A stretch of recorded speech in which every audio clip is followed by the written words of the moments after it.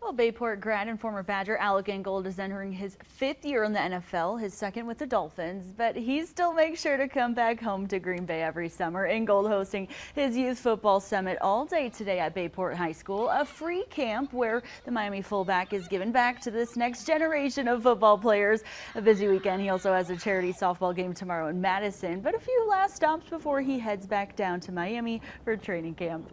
A little fun in the summertime. I think the things growing up, man, you wanted to be that role model. I always looked up to all the NFL players I could, and to be able to do that full circle now, give these kids cool experiences that you can't get anywhere else. Love to bring them back here, love to go over to the charity softball game, anything with the foundation. Love just giving these kids a little bit of motivation, inspiration, a little perspective so they can have a great summer and a great school year next year.